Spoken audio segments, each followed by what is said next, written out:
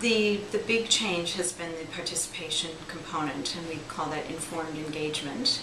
And that is, we discussed it in the first lecture, that it's informed engagement. It isn't just coming to class and, yep, that sounds really great, I agree with what so-and-so said. You've got to actually provide meaningful discussion. Students should come to tutorials prepared. At a very minimum, they should have listened to the lecture. Even if they haven't done the readings, they should at least have listened to the lecture.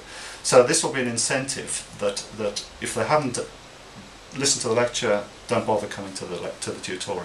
We've had much more robust discussions when we do meet with the students in class, and online they have listened to the lecture prior to answering any questions online. We've always had this idea that the tutorial should be a discussion, a debate, and an opportunity to work through the solution of problems.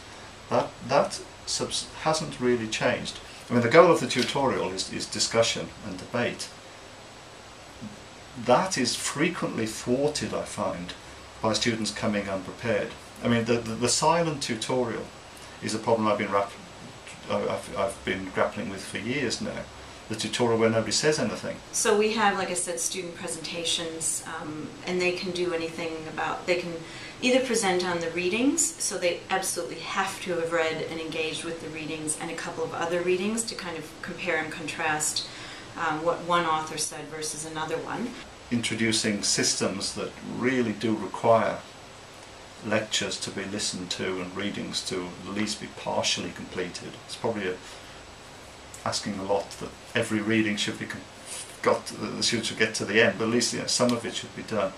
And sometimes we just sit around in a big group and talk about the lecture topic itself, and that often elicits a whole bunch of questions and conversations that, I mean, you can't plan those, but you can facilitate that discussion, and I think that's fantastic. If students are well prepared, then shyness, they're going to be less shy because they're going to be more confident that they've actually got something to say. It's a lot more enjoyable as a convener and as a lecturer to actually get some engagement where you're not just lecturing to the students. They're providing a lot of information too, so it's I think a much more enjoyable way of teaching.